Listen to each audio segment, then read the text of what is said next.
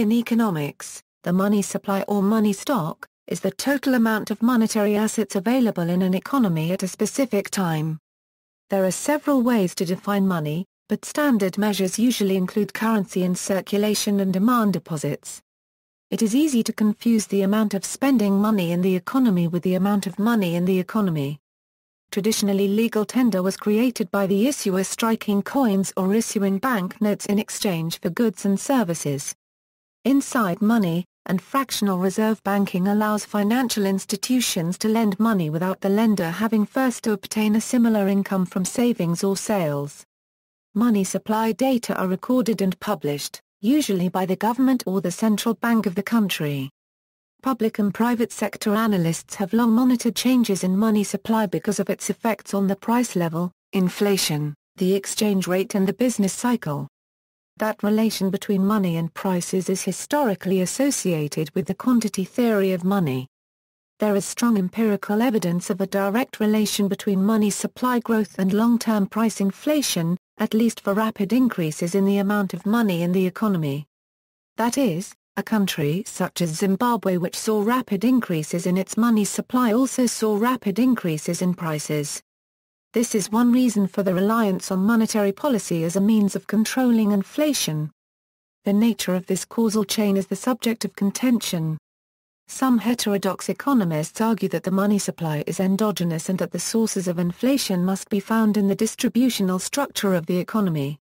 In addition, those economists seeing the central bank's control over the money supply as feeble say that there are two weak links between the growth of the money supply and the inflation rate.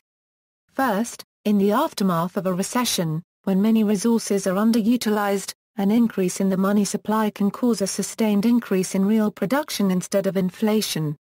Second, if the velocity of money, that is, the ratio between nominal GDP and money supply changes, an increase in the money supply could have either no effect, an exaggerated effect, or an unpredictable effect on the growth of nominal GDP.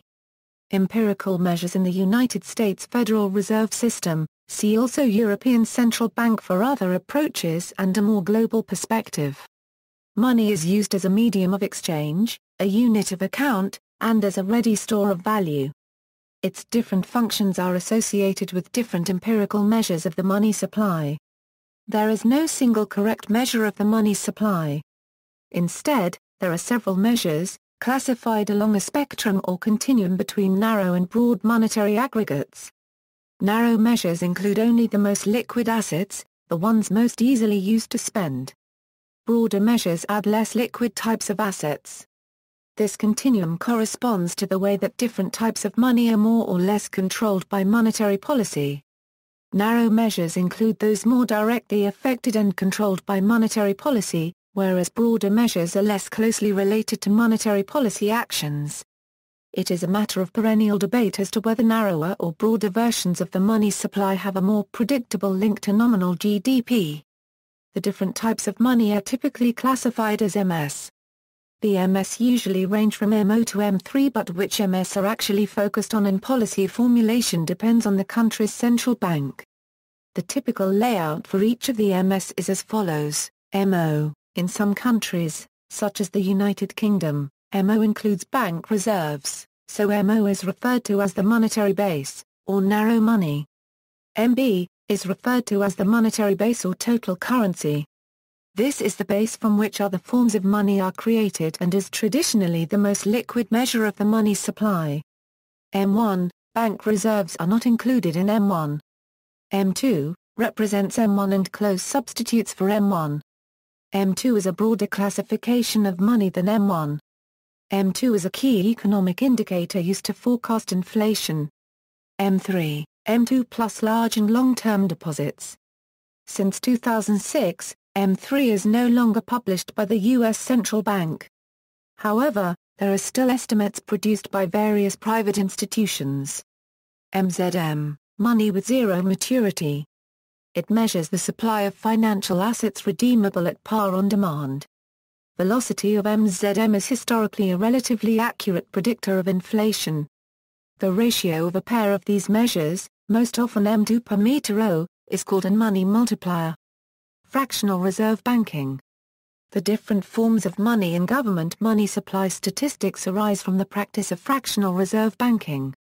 Whenever a bank gives out a loan in a fractional reserve banking system, a new sum of money is created. This new type of money is what makes up the non-MO components in the M1-M3 statistics. In short, there are two types of money in a fractional reserve banking system. Central bank money, commercial bank money.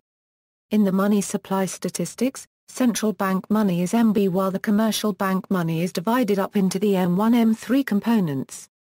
Generally, the types of commercial bank money that tend to be valued at lower amounts are classified in the narrow category of M1 while the types of commercial bank money that tend to exist in larger amounts are categorized in M2 and M3, with M3 having the largest. In the U.S., reserves consist of money in Federal Reserve accounts and U.S. currency held by banks.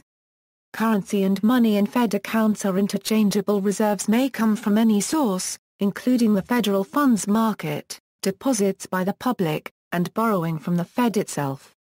A reserve requirement is a ratio a bank must maintain between deposits and reserves. Reserve requirements do not apply to the amount of money a bank may lend out. The ratio that applies to bank lending is its capital requirement. Example, note, the examples apply when read in sequential order. MO, Laura has 10 $100 bills, representing $1,000 in the MO supply for the United States. Laura burns one of her $100 bills. The US MO, and her personal net worth, just decreased by $100.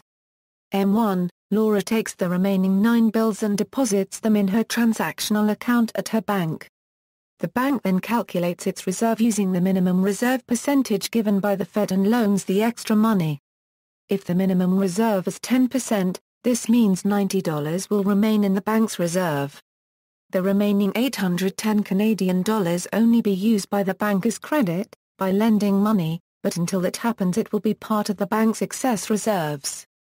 The M1 money supply increases by $810 when the loan is made. M1 money is created. Laura writes a check for $400, check number 7771. The total M1 money supply didn't change, it includes the $400 check and the $500 left in her account. Laura's check number 7771 is accidentally destroyed in the laundry. M1 and her checking account do not change, because the check is never cashed.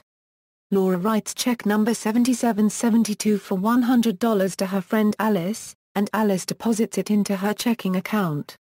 MB does not change, it still has $900 in it, Alice's $100 and Laura's $800. The bank lends Mandy the $810 credit that it has created. Mandy deposits the money in a checking account at another bank. The other bank must keep $81 as a reserve and has $729 available for loans. This creates a promise to pay money from a previous promise to pay, thus the M1 money supply is now inflated by $729. Mandy's bank now lends the money to someone else who deposits it on a checking account on yet another bank, who again stores 10% as reserve and has 90% available for loans. This process repeats itself at the next bank and at the next bank and so on, until the money in the reserves backs up an M1 money supply of $9,000, which is 10 times the MB money. M2, Laura writes check number 7774 for $1,000 and brings it to the bank to start a money market account. M1 goes down by $1,000, but M2 stays the same. This is because M2 includes the money market account in addition to all money counted in M1. Foreign exchange, Laura writes check number 7776 for $200 and brings it downtown to a foreign exchange bank teller at Credit Suisse to convert it to British pounds. On this particular day, the exchange rate is exactly $2 equals 1 British pound. The bank Credit Suisse takes her $200 check, and gives her 2 £50 notes. Meanwhile, at the Credit Suisse branch office in Hong Kong, a customer named Huang has £100 and wants $200, and the bank does that trade. USMO still has the $900, although Huang now has $200 of it. The £100 notes Laura walks off with are part of Britain's MO money supply that came from Huang. The next day, Credit Suisse finds they have an excess of GB pounds and a shortage of US dollars, determined by adding up all the branch offices' supplies.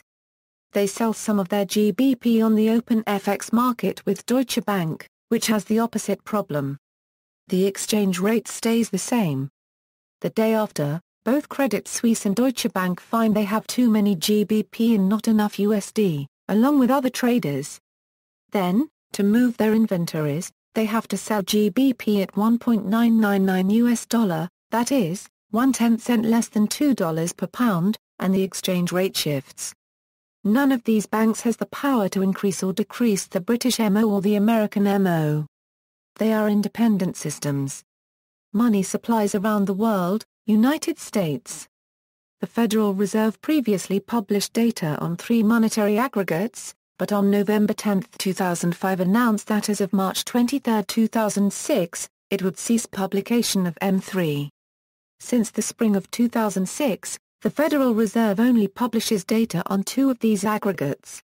The first, M1, is made up of types of money commonly used for payment, basically currency and checking account balances.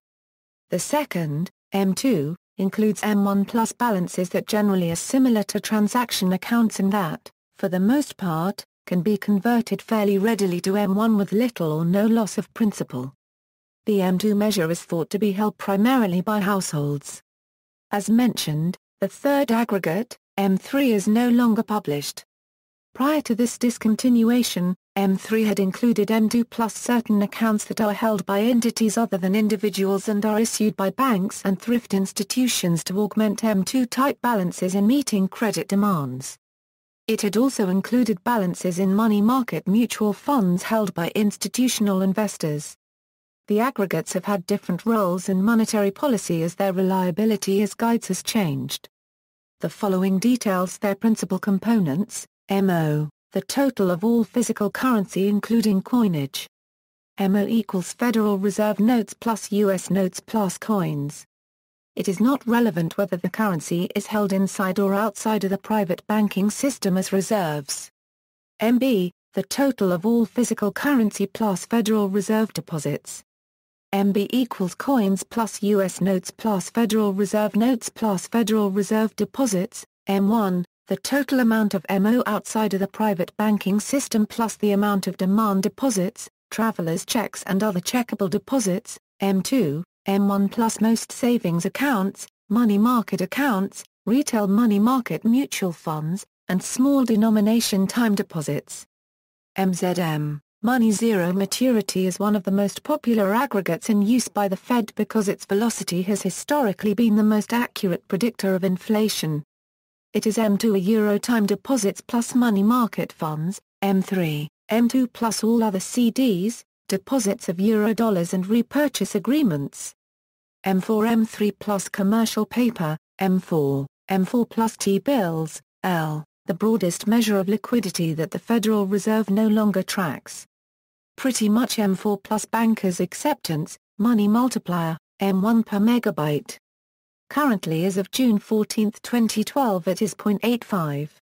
While a multiplier under 1 is historically an oddity, this is a reflection of the popularity of M2 over M1 and the massive amount of MB the government has created since 2008.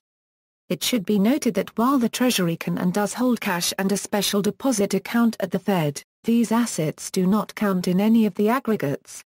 So in essence taxes paid to the federal government is excluded from the money supply.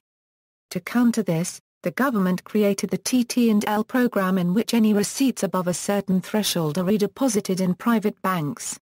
The idea is that tax receipts won't decrease the amount of reserves in the banking system. The TT&L accounts, while demand deposits, do not count toward M1 or any other aggregate as well. When the Federal Reserve announced in 2005 that they would cease publishing M3 statistics in March 2006, they explained that M3 did not convey any additional information about economic activity compared to M2, and thus, has not played a role in the monetary policy process for many years. Therefore, the costs to collect M3 data outweigh the benefits the data provided. Some politicians have spoken out against the Federal Reserve's decision to cease publishing M3 statistics and have urged the U.S. Congress to take steps requiring the Federal Reserve to do so. Congressman Ron Paul claimed that M3 is the best description of how quickly the Fed is creating new money and credit. Common sense tells us that a government central bank creating new money out of thin air depreciates the value of each dollar in circulation. Modern monetary theory disagrees. It holds that money creation in a free-floating fiat currency regime such as the U.S. will not lead to significant inflation unless the economy is approaching full employment and full capacity. Some of the data used to calculate M3 are still collected and published on a regular basis. Current alternate sources of M3 data are available from the private sector. As of April 2013, the monetary base was $3 trillion and M2, the broadest measure of money supply, was $10.5 trillion. United Kingdom. There are just two official UK measures. MO is referred to as the wide monetary base, or narrow money, and M4 is referred to as broad money, or simply the money supply. MO, cash outside Bank of England plus banks' operational deposits with Bank of England. M4, cash outside banks plus private sector retail bank and building society deposits plus private sector wholesale bank and building society deposits and certificates of deposit. In 2010, the total money supply measure in the UK was £2.2 trillion while the actual notes and coins in circulation was only £47 billion, 2.1% of the actual money supply. There are several different definitions of money supply to reflect the differing stores of money. Due to the nature of bank deposits, especially time-restricted savings account deposits, the M4 represents the most illiquid measure of money. MO, by contrast, is the most liquid measure of the money supply. Eurozone. The European Central Bank's definition of euro area monetary aggregates, M1, currency in circulation plus overnight deposits, M2, M1 plus deposits with an agreed maturity up to 2 years plus deposits redeemable at a period of notice up to 3 months. M3, M2 plus repurchase agreements plus money market fund shares units plus debt securities up to 2 years. Australia. The Reserve Bank of Australia defines the monetary aggregates as M1, currency bank plus current deposits of the private non-bank sector, M3, M1 plus all other bank deposits of the private non-bank sector, broad money, M3 plus borrowings from the private sector by NBFIs, less the latter's holdings of currency and bank deposits, money base, holdings of notes and coins by the private sector plus deposits of banks with the Reserve Bank of Australia and other RBA liabilities to the private non-bank sector. New Zealand. The Reserve Bank of New Zealand defines the monetary aggregates as M1, notes and coins held by the public plus sheequable deposits, minus interinstitutional sheequable deposits, and minus central government deposits, M2, M1 plus all non-M1 call funding minus interinstitutional non-M1 call funding, M3, the broadest monetary aggregate. It represents all New Zealand dollar funding of M3 institutions and any Reserve Bank repos with non-M3 institutions. M3 consists of notes and coin held by the public plus NZ dollar funding minus inter-M3 institutional claims and minus central government deposits. India. The Reserve Bank of India defines the monetary aggregates as reserve money, currency in circulation plus bankers a euro unregistered trademark deposits with the RBI plus a euro affair a euro unregistered trademark deposits with the RBI equals net RBI credit to the government plus RBI credit to the commercial sector plus RBI a euro unregistered trademark S claims on banks plus RBI a euro unregistered trademark S net foreign assets plus government a euro unregistered trademark S currency liabilities to the public a euro RBI a euro unregistered trademark as net non-monetary liabilities. M1, currency with the public plus deposit money of the public. M2, M1 plus savings deposits with post office savings banks. M3, M1 plus time deposits with the banking system equals net bank credit to the government plus bank credit to the commercial sector plus net foreign exchange assets of the banking sector plus government Euro unregistered trademark S currency liabilities to the public Euro net non-monetary liabilities of the banking sector. M4, M3 plus all deposits with post office savings banks. Japan.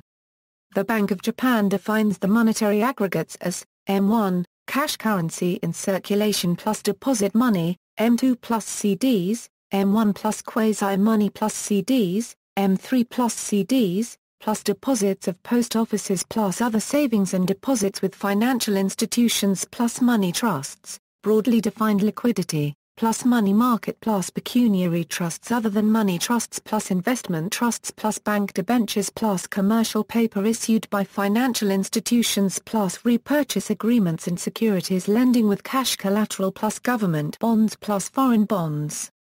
Link with inflation, monetary exchange equation. Money supply is important because it is linked to inflation by the equation of exchange in an equation proposed by Irving Fisher in 1911. Where is the total dollars in the national Euro unregistered trademark S money supply, is the number of times per year each dollar is spent, is the average price of all the goods and services sold during the year, is the quantity of assets, goods and services sold during the year. In mathematical terms, this equation is really an identity which is true by definition rather than describing economic behavior. That is, each term is defined by the values of the other three. Unlike the other terms, the velocity of money has no independent measure and can only be estimated by dividing PQ by M. Some adherents of the quantity theory of money assume that the velocity of money is stable and predictable, being determined mostly by financial institutions. If that assumption is valid, then changes in M can be used to predict changes in PQ. If not, then a model of V is required in order for the equation of exchange to be useful as a macroeconomics model or as a predictor of prices. Most macroeconomists replace the equation of exchange with equations for the demand for money which describe more regular and predictable economic behavior. However, predictability of the velocity of money is equivalent to predictability of the demand for money. Either way, this unpredictability made policymakers at the Federal Reserve rely less on the money supply in steering the U.S. economy. Instead, the policy focus has shifted to interest rates such as the Fed funds rate. In practice, macroeconomists almost always use real GDP to measure Q, omitting the role of all transactions except for those involving newly produced goods and services. That is, the only assets counted as part of Q are newly produced investment goods. But the original quantity theory of money did not follow this practice. PQ was the monetary value of all new transactions, whether of real goods and services or of paper assets. The monetary value of assets, goods, and service sold during the year could be grossly estimated using nominal GDP back in the 1960s. This is not the case anymore because of the dramatic rise of the number of financial transactions relative to that of real transactions up until 2008. That is, the total value of transactions rose relative to nominal GDP. Ignoring the effects of monetary growth on real purchases and velocity, this suggests that the growth of the money supply may cause different kinds of inflation at different times. For example, rises in the U.S. money supplies between the 1970s and the present encouraged first a rise in the inflation rate for newly produced goods and services in the 70s and then asset price inflation in later decades. It may have encouraged a stock market boom in the 80s and 90s and then, after 2001, a rise in home prices, that is, the famous housing bubble. This story, of course, assumes that the amounts of money were the causes of these different types of inflation rather than being endogenous results of the economy's dynamics. When home prices went down, the Federal Reserve kept its loose monetary policy and lowered interest rates. The attempt to slow price declines in one asset class, for example real estate, may well have caused prices in other asset classes to rise, for example commodities, rates of growth, in terms of percentage changes. So, %IP plus a %IQ equals a %IM plus a %IV, that equation rearranged gives the basic inflation identity, percent IP equals a percent IM plus a percent IVA euro a percent IQ. Inflation is equal to the rate of money growth, plus the change in velocity, minus the rate of output growth. As before, this equation is only useful if a percent IV follows regular behavior. It also loses usefulness if the central bank lacks control over percent IM. Bank reserves at central bank. When a central bank is easing, it triggers an increase in money supply by purchasing government securities on the open market, thus increasing available funds for private banks to loan through fractional reserve banking, and thus the amount of bank reserves and the monetary base rise. By purchasing government bonds, this bids up their prices, so that interest rates fall at the same time that the monetary base increases. With easy money, the central bank creates new bank reserves, which allow the banks lend more. These loans get spent, and the proceeds get deposited at other banks. Whatever is not required to be held as reserves is then lent out again, and through the multiplying effect of the fractional reserve system, loans and bank deposits go up by many times the initial injection of reserves. In contrast, when the central bank is tightening, it slows the process of private bank issue by selling securities on the open market and pulling money out of the private banking sector. By increasing the supply of bonds, this lowers their prices and raises interest rates at the same time that the money supply is reduced. This kind of policy reduces or increases the supply of short-term government debt in the hands of banks and the non-bank public, lowering or raising interest rates. In parallel, it increases or reduces the supply of loanable funds and thereby the ability of private banks to issue new money through issuing debt. The simple connection between monetary policy and monetary aggregates such as M1 and M2 changed in the 1970s as the reserve requirements on deposits started to fall with the emergence of money funds, which require no reserves.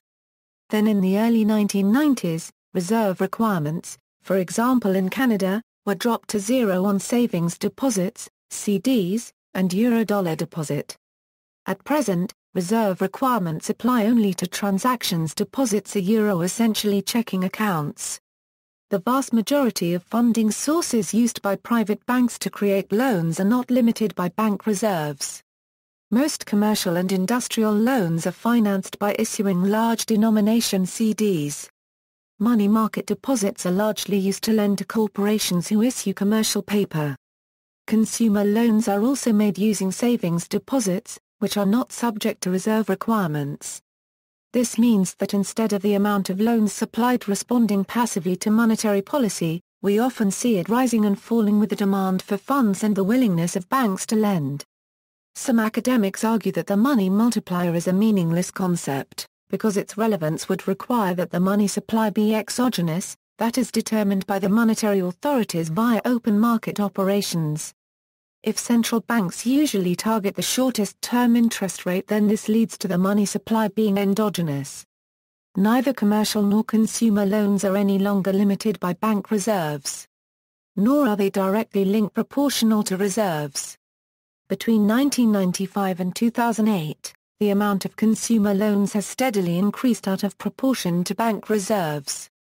Then, as part of the financial crisis, bank reserves rose dramatically as new loans shrank. In recent years, some academic economists renowned for their work on the implications of rational expectations have argued that open market operations are irrelevant. These include Robert Lucas, Jr., Thomas Sargent, Neil Wallace, Finn E. Keidland, Edward C. Prescott and Scott Freeman. The Keynesian side points to a major example of ineffectiveness of open market operations encountered in 2008 in the United States, when short-term interest rates went as low as they could go in nominal terms, so that no more monetary stimulus could occur. This zero-bound problem has been called the liquidity trap or pushing on a string. Arguments: the main functions of the central bank are to maintain low inflation and a low level of unemployment, although these goals are sometimes in conflict. A central bank may attempt to do this by artificially influencing the demand for goods by increasing or decreasing the nation's money supply, which lowers or raises interest rates, which stimulates or restrains spending on goods and services. An important debate among economists in the second half of the 20th century concerned a central bank's ability to predict how much money should be in circulation, given current employment rates and inflation rates. Economists such as Milton Friedman believed that the central bank would always get it wrong, leading to wider swings in the economy than if it were just left alone. This is why they advocated a non-interventionist approach one of targeting a pre-specified path for the money supply independent of current economic conditions even though in practice this might involve regular intervention with open market operations to keep the money supply on target. The former chairman of the U.S. Federal Reserve, Ben Bernanke, suggested in 2004 that over the preceding 10 to 15 years, many modern central banks became relatively adept at manipulation of the money supply, leading to a smoother business cycle, with recessions tending to be smaller and less frequent than in earlier decades, a phenomenon termed the Great Moderation. This theory encountered criticism during the global financial crisis of 2008–2009. Furthermore, it may be that the functions of the central bank may need to encompass more than the shifting up or down of interest rates or bank reserves. These tools, although valuable, may not in fact moderate the volatility of money supply. See also, references. Further reading, article in the New Palgrave on Money Supply by Milton Friedman, Do All Banks Hold Reserves, and, if so, where do they hold them? What effect does a change in the reserve requirement have on the money supply? St. Louis Fed, Monetary Aggregates, Schwartz, Anna J. Money Supply. In David A. Henderson. Concise Encyclopedia of Economics. Indianapolis, Library of Economics and Liberty. ISBN A978-08659766658. OCLCA 237794267 Discontinuance of M3 publication, Investopedia, Money Zero Maturity, White, Lawrence H. Competing Money Supplies. In David A. Henderson. Concise Encyclopedia of Economics. Library of Economics and Liberty. ISBN A978-08659766658. OCLCA 237794267 External links, Aggregate Reserves of Depository Institutions and the Monetary Base, Historical H3 Releases, USM1, M2 Money Supply Historical Table, Money Stock Measures, USMZM Magnitude and Velocity, used as a predictor of inflation, Data on Monetary Aggregates in Australia, Monetary Statistics on Hong Kong Monetary Authority, Monetary Survey from People's Bank of China, Money Supply Process by Fiona McLaughlin, Wolfram Demonstrations Project.